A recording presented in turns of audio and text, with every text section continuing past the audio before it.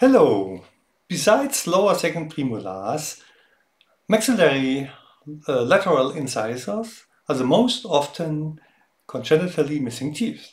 They are often replaced with cantilevered single retainer resin-bonded bridges.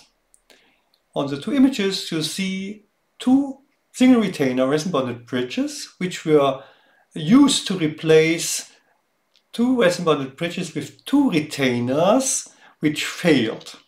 We know that two retainer resin-bonded extended prostheses or bridges are failing much more often than single retainer resin-bonded bridges. Now the question is, which is a better abutment tooth? Should we use a canine as a standard abutment or should we use a central incisor? There are distinct advantages of using the central incisor. For that reason, we are using the central incisor in about, I would say, 95% of the cases. What are the advantages?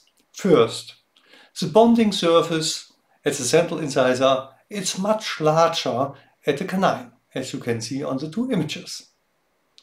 In addition, usually also the height of the proximal bonding area is larger at the central incisor because there is not this triangular shape of the canine.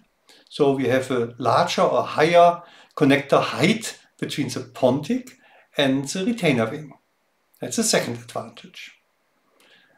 A third advantage, which is also I think quite important, is that the lateral incisor under functional load is moving in the same direction as the central incisor. So when the mandible is protruding, both teeth are loaded in the same direction. That is in contrast to the canine. The canine is mostly loaded when the mandible moves to the lateral side. And then, of course, it's a completely different loading direction. So I think from the functional point of view, it's better also to use the central incisor as a abutment. The last advantage, not so important maybe, but also to be considered, is of course that the bonding surface on the canine is visible when one is looking so from a lower direction up to the canine, and it might be visible. In contrast, the bonding surface on the central incisor is not visible from outside.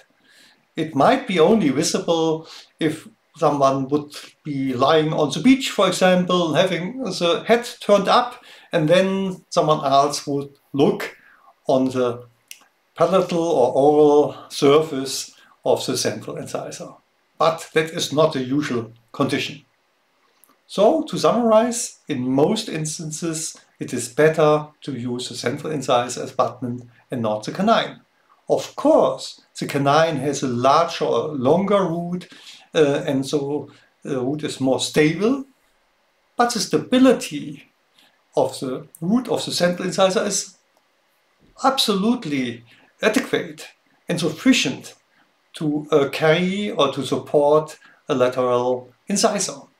It is even stable enough to support a missing central incisor. So we can easily bond also a missing central incisor who was lost, for example, due to a trauma to a central incisor. So it is not needed to have the strength of the root of the canine. So I hope this explanation was helpful, and I hope to see you back soon.